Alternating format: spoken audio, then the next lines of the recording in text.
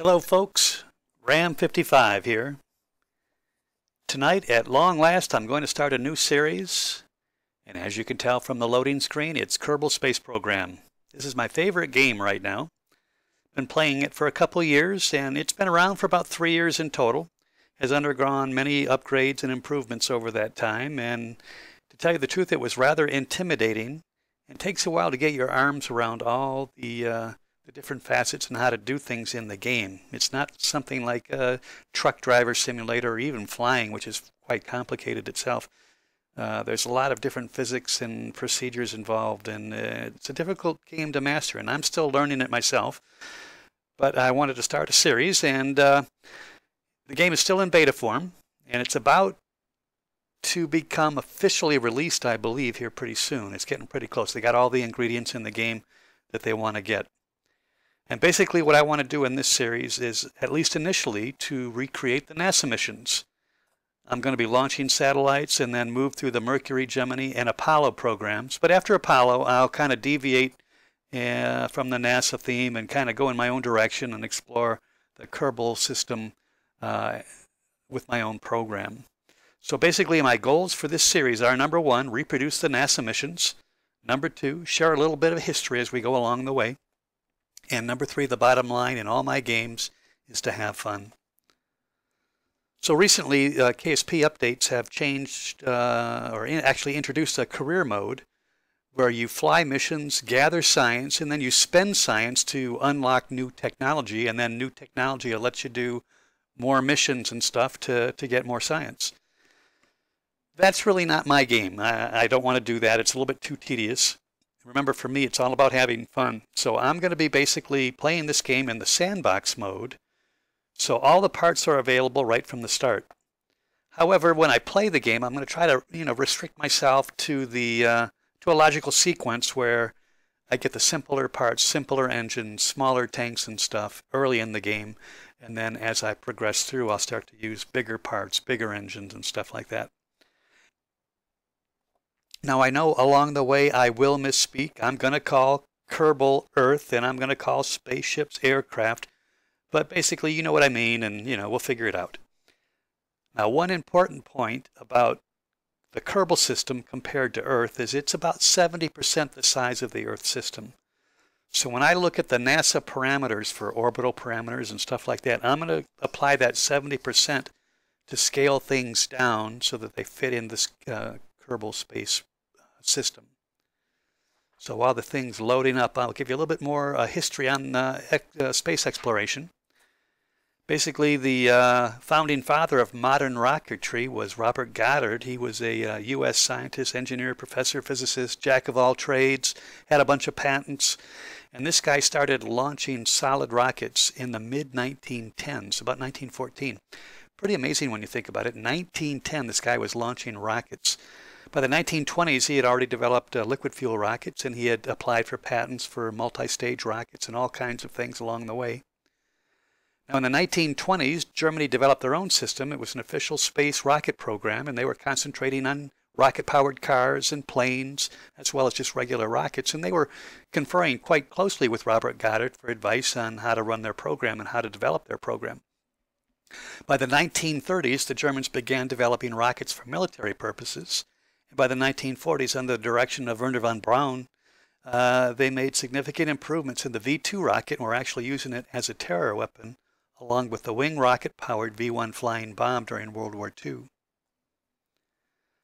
By 1943, Hitler made the V-2 program his highest military priority, centered around Peenemünde, Germany.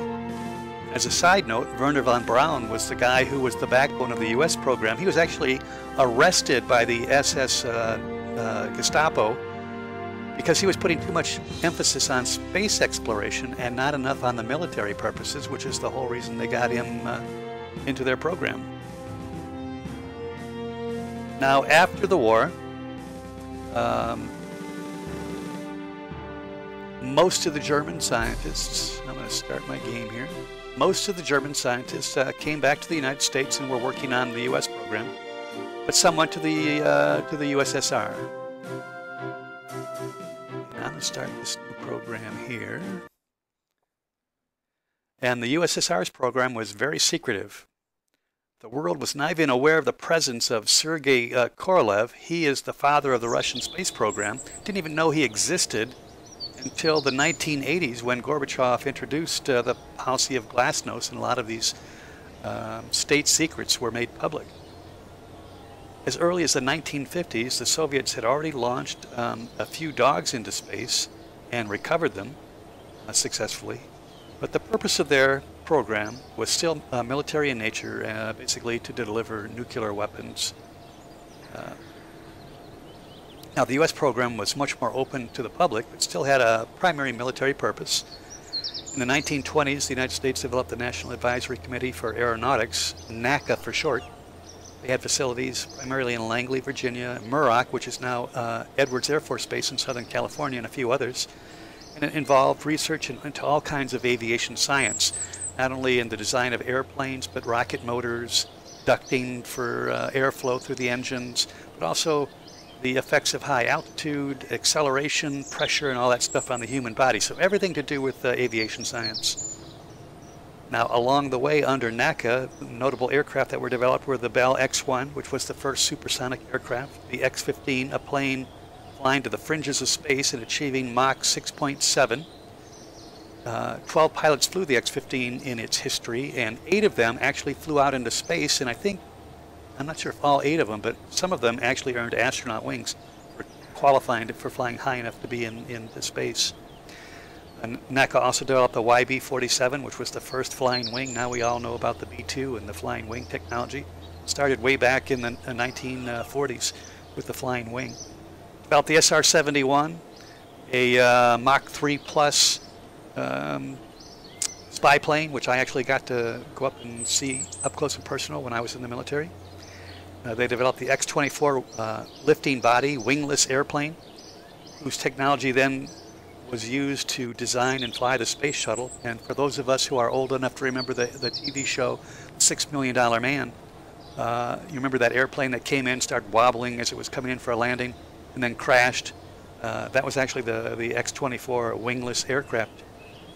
And notable test pilots that flew out of there were, of course, Chuck Yeager, first man to break the speed of sound.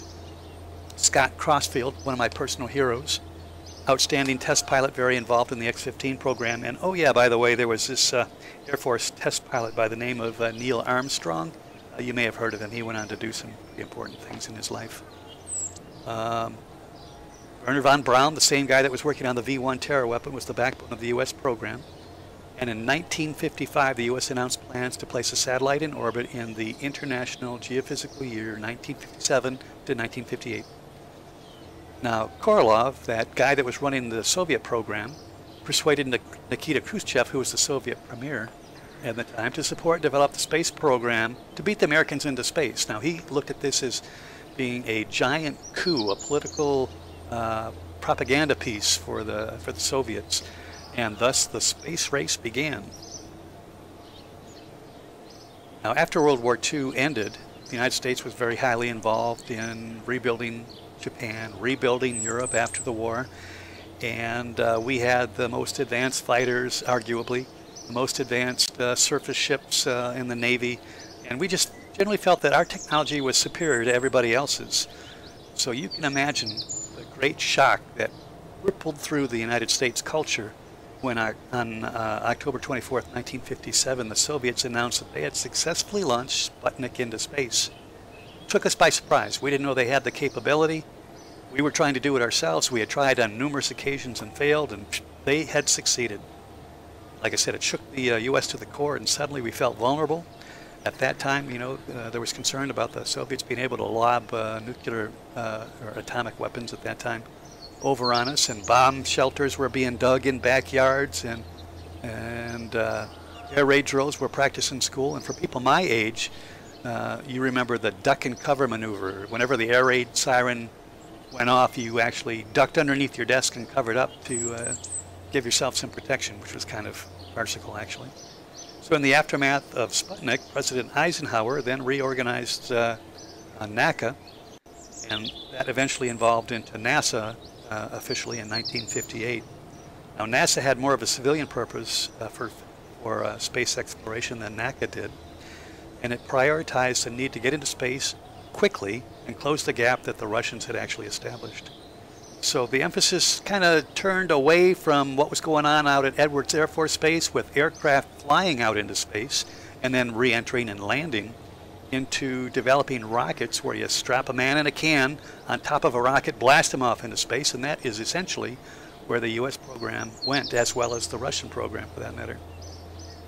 Now, along the way, we're all aware that the U.S. had numerous public and humiliating setbacks. We had rocket after rocket blowing up on the pad, or shortly after liftoff when guidance systems went awry and all that stuff. This was very poor for morale and for international prestige, and doubt started to creep in about the American capabilities and credibility. And YouTube is full of these failed launches, and if you get a chance, go look at them. They're pretty fascinating to watch. It gives you an idea of how dangerous the program was in those early stages when people were actually getting on top of these rockets. Eventually, about 3 months after Sputnik was launched, the U.S. was finally able to successfully launch Explorer 1 into orbit. And it rode on top of a Jupiter C rocket, which was also called the Juno rocket, which was a modified Redstone ballistic missile. That's kind of funny because whenever I see that Jupiter C, I always think of one of my favorite TV shows growing up, which was Lost in Space. The name of their craft was the Jupiter. It might even have been the Jupiter C, I'm not sure. So the Explorer 1 satellite, the first piece of hardware launched into orbit by the United States, was about 80 inches long, which is about 6.5 feet, weighed about 31 pounds, so not a real big payload. Had very simple electronics on board for reliability purposes. And the most significant contribution that Explorer made was, besides getting the United States into the space race and bolster our morale, was to detect the Van Allen radiation belt. And this was considered one of the most significant findings of the International Geophysical Year. It was launched from Cape Canaveral, Florida, which later became the Kennedy Space Center on 31 January 1958 at 10:48 p.m. And you can actually go to YouTube, look that up, and you can actually see them preparing and launching that rocket into space, which was the basically the birth of the U.S. space program. The orbit was 224 by 1,575 miles, which converts to 358 by 2,550 kilometers.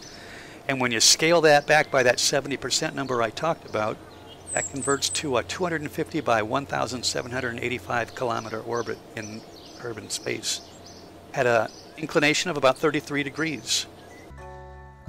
So here is my version of the Explorer 1 satellite, which is sitting up here on top of my rocket.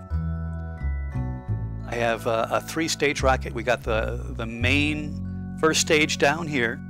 This is designed to get the rocket off the pad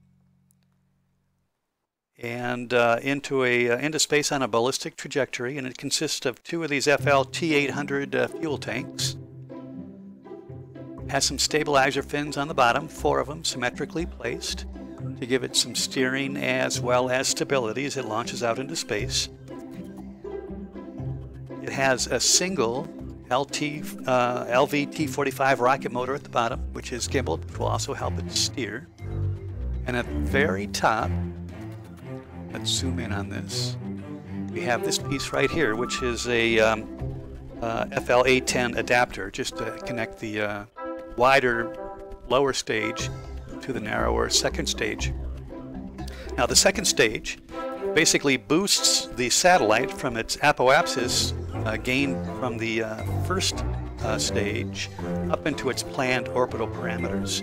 And that consists of this piece right here, which is an Oscar B fuel tank, and at the very bottom, the smallest rocket motor I believe in the game, which is the LV-909. And it's got this piece right here, that little gray one, which is a, I think I'm saying this right, Probodine Okoto 2. Basically gives me control once I separate the satellite, which is this part right here, from the second stage. And that way I can retake control of this stage and actually fly it back into the atmosphere. I don't want a bunch of debris just floating around in space, and once it's in orbit it will not come down, so you actually have to change the orbit so that it will re-enter the atmosphere. Now also strapped on are a couple of these Z100 batteries and a couple of these Oxstat solar panels to give the batteries a charge. And then the third stage is the satellite itself. And now we don't have the parts to make the satellite look exactly like the real thing. So basically what I've done is I've taken 4 of these pieces here. They're the cubic octagonal strut. I can speak. So 4 of those to make up what's equivalent of the tube of the Explorer.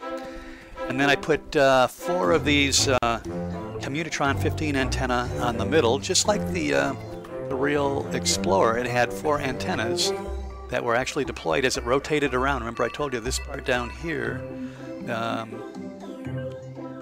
spins around, and it actually deployed these antennas once it was out into space, and then I put another one up on the top just for aesthetics to make it look cool. At the bottom I have another LV909 motor, but it's just for aesthetics. It doesn't have any fuel or any control or anything up there. So that's just to make it look more or less like the original Explorer did, which did have a motor, and that was the 4th stage. So it launched itself up into space. And then I put this piece right in here, which is another, I'm just going to call it an Okoto 2, because if I didn't have that on there and I just launched that top part from the motor on up, when I go to the tracking center, it looks like and acts like debris. It doesn't look like a satellite because there's no control pieces on it. So basically I put that on there just to make it look like a satellite from the tracking center. I also put a right up here on the 2nd stage, you can see this piece right here. It's a MechJeb engineering panel, which basically gives me all these displays, and you know, it comes in handy when you're flying the rocket out in space because you don't have to keep flipping back and forth between the map mode and the regular mode to see what your apoapsis and periapsis and all those other things are. So that's basically my my Jupiter C rocket. That's what it was in Lost in Space. It was Jupiter 2. It wasn't Jupiter C. Jupiter 2. Anyways, Jupiter C rocket, also known as a Juno, is a modified Redstone with my Explorer payload on the top. So let's take it out to the pad and get it launched. Okay, so here we are out on the launch pad. We have our Jupiter C rocket with the Mariner satellite perched on the top. We can see the vehicle assembly building in the background there. So we are getting ready for the launch. And as you know from watching other videos, you can hit the T key to turn on the stabilizing system to give the rocket more or less gyroscopic stability as it's going up to keep it pointed in the right direction. When I hit the Z key, it gives me 100% throttle. Now just after liftoff, I'm going to rotate the aircraft to 33 degrees, and that'll give me the correct inclination when I actually turn the rocket over on its side after launch. And I'm going to be throttling back to keep my velocity to under 200 meters per second.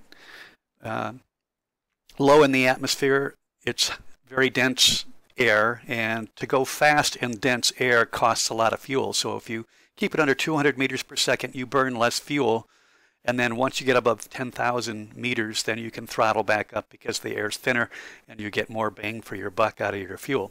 So we are ready to go, so let's get this thing launched. So we are airborne, and right now I'm going to rotate to about 30 degrees.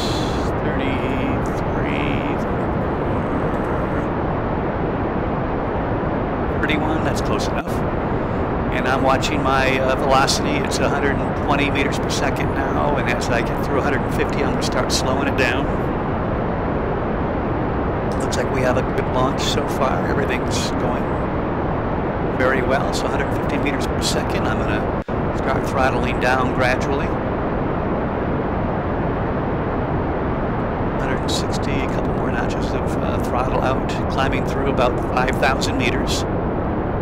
Again, when we get to 10,000 meters, we want to throttle back up and start our turn over on its side, getting us into orbit. This is about as low as I'm going to put the throttle. Looks like it's about, what, 70% throttle or something like that. We're 180 meters per second, climbing through 8,000 meters. I'm also looking at my apoapsis height. We want to get that up to 250. We're at 200 meters now, going through 10,000 meters, and we can start our turn. At the nav ball on the bottom, the V is what I'm steering with. The yellow circle that looks like an airplane is my flight path marker. That tells me where the rocket is actually pointing, and as it accelerates, it will actually catch up to where I'm trying to get it to go. So now we've got it on the correct rotation. It is going much where we want it to go. And now I'm looking at apoapsis height, and I'm just going to fly that up to about 250,000 meters. So going through 100,000. And as we get higher, you'll see that it accelerates faster and faster because there's less air to resist and slow us down. Going through about 200. I'm going to slow the throttle down so I don't overshoot my mark. And we are at 250,000. So now that I am going to reach the altitude that I want, I can come down and look at the orbit view. You can see that we have an inclined orbit of about 30 degrees. And I am going to add a maneuver node so that we can figure out how to burn to get ourselves in the orbit that we want. Now I'm going to pull on the prograde mark, which is that one that looks like an airplane, until that node on the far side gets to our target of 1,785 kilometers. That'll be 1,785 meters. Going through 1 million right now. 500, 600, 784. So that's perfect. This one stays at 149. So we're going to call up the nav ball on the bottom of the screen. Tells me that we've got about 4 minutes before we get to the point where we burn our motors to establish that orbit. It's going to be about a 22-second burn on the engines. And as if you've probably been watching other videos that tell you that you don't want to wait until you get down to 0 seconds to start that burn. You want to have you want to burn your engine on equally on both sides of that countdown. So basically divide that in half, 11 seconds. 11 seconds to the 0 mark. I want to start my burn. It'll go to approximately 11 seconds afterwards. Now the other thing, I'm going to be using the first stage to get me most of the way up there, but I don't want that stage to be in orbit. So what I'm going to have to do is watch my periaps very closely. I want to keep that below 30,000 meters, and then separate it so it will fall ballistically back to Kerbin, and then I will use the second stage to continue to push me off into the orbit that I need. So we are now about 3 minutes away from the burn time. I'm going to accelerate time just a little bit. I don't want to go too fast. I don't want to overshoot the mark. And there's my alarm clock going off 3 minutes prior to the burn.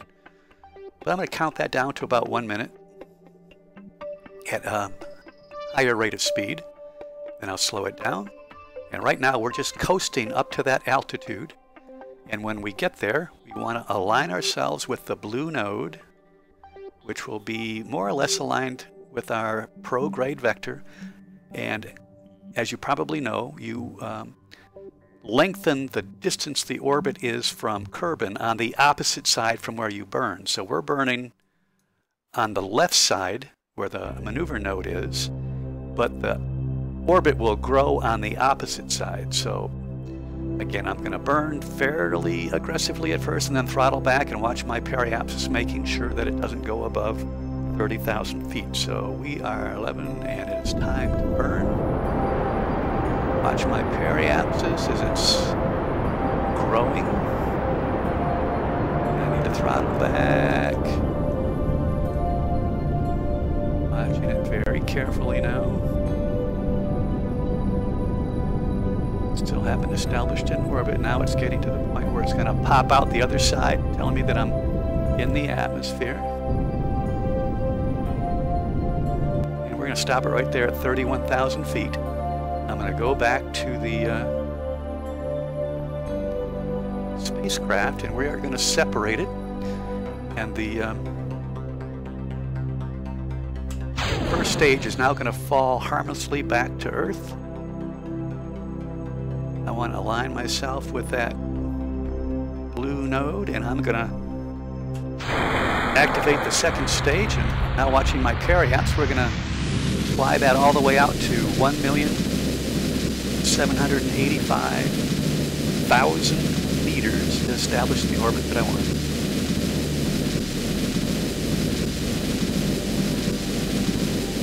It's going through about 400,000 now.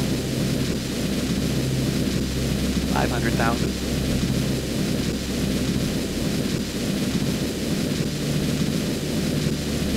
Again, as we approach that spot, I am going to slow the burn down so that I can control it a little bit more accurately. Again, we're looking for 1,785,000.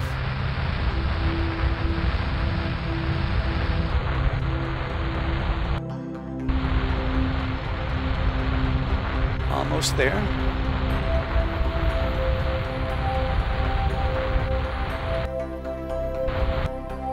And there, we have it. We have now established ourselves in orbit. Let's take a look at that in the big mode. You can see it's not quite aligned where we were. That's because of the delay in getting it out there. But our nodes, I believe, are approximately in the right position. We're 249 by 1,784,000, so that's pretty darn close to the orbit that we wanted to do.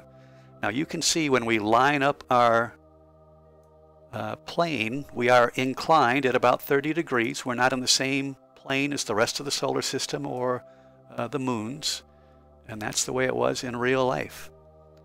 And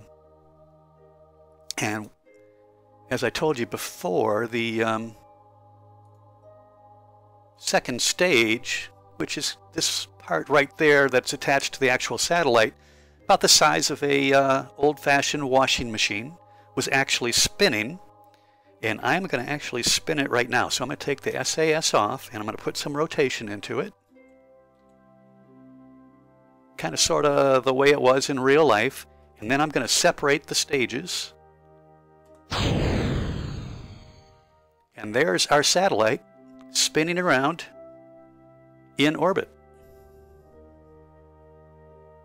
Now I'm going to go back to this, turn SAS back on, which will stop the rotation, and I'm going to basically wait for it to reach the periapsis and fly it back into the atmosphere. So let's go back to the map mode, and you can see our vehicles are right here, and they have to get all the way around here before I can actually turn that second stage around and retro burn to decrease the orbit. If I did it here, the larger part of the circle to the right there would shrink down, but I would run out of fuel before it actually got back down into the atmosphere, and it would remain in orbit. I don't want that to happen. So what I'm going to do is I'm going to accelerate time and let our second stage and the satellite get around to that node on the far side. Once I'm there, I will turn the second stage around, burn backwards to slow the orbit down, slow the speed down, so that the node that's nearest to Kerbin will actually fall back into the atmosphere. Now I could set a node up right here. In fact, let's just do that. And that will tell me how much time it is till we get there. And according to this, it's about 26 minutes from now. And again, we're accelerating time. I'll get an alarm clock telling me when we're about 3 minutes from that. We don't need that anymore.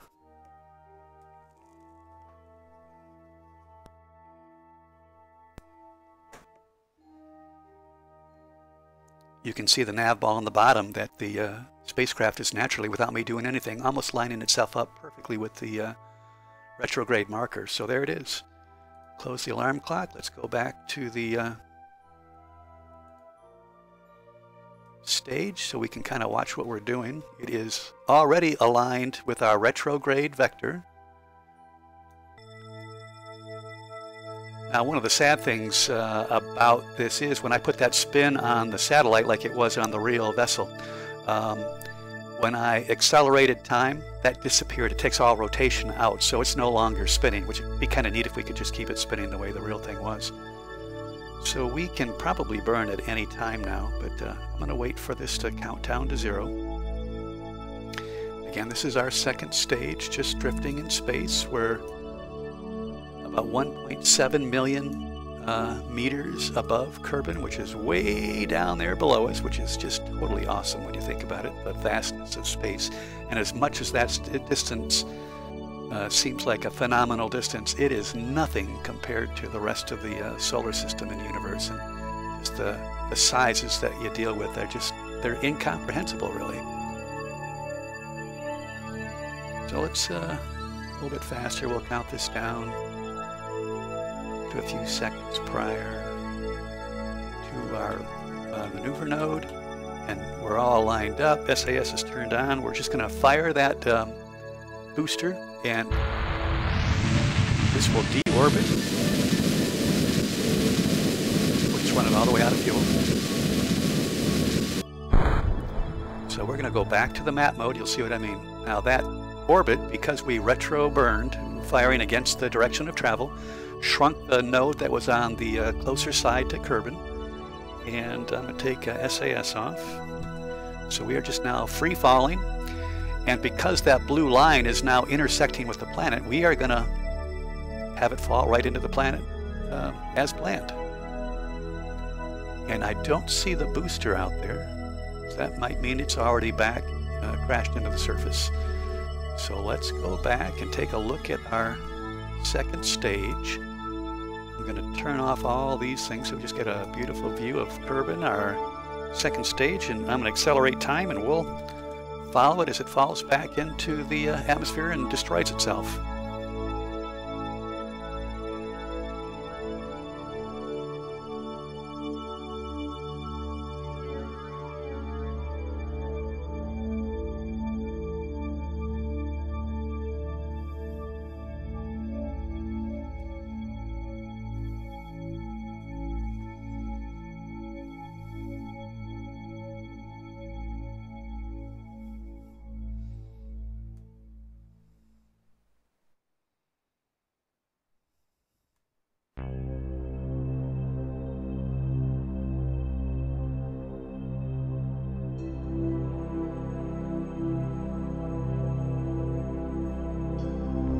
Now, as it gets back into the atmosphere, the time acceleration will automatically stop and go back to real time, and it looks like we may be falling through the atmosphere at night, but that's fine.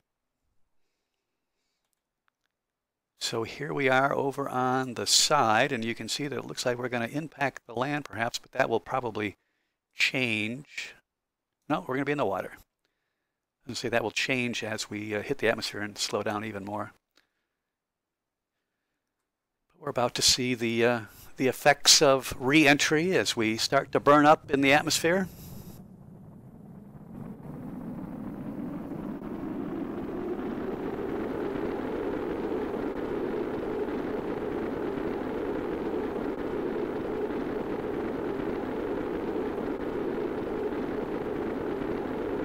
Pretty awesome display of pyrotechnics.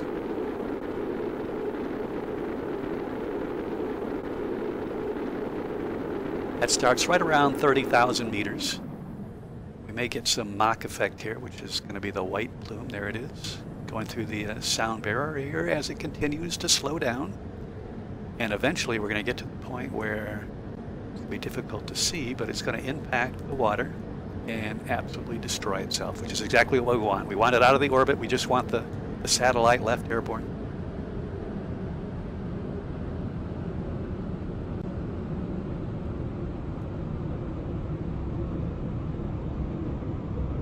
know if you can see it on YouTube or not. You can just barely see the details of the water coming up, indicating we're getting lower and lower.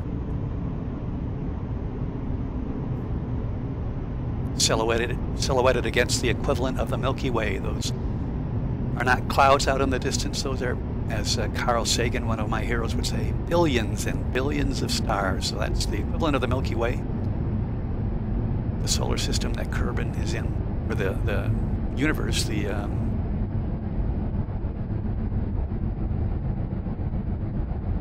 galaxy that the Kerbal system is in. There you have it. We have destroyed our vehicle. Let's go back to the tracking station. As we pull out, there is no first stage left, so it's already re-entered the atmosphere and destroyed itself. And let's go out and take a look at my version of Explorer 1. And as you can see, it is no longer rotating, so it's stationary in space, but that's our first satellite. So I hope you enjoyed this exhibition. There'll be more to come. If you like this series, give it a thumbs up. If you have comments, please leave your comments. I'm always trying to make my videos more interesting, more informative. And subscribe to this channel if you'd like. And thanks for watching. We'll see you soon.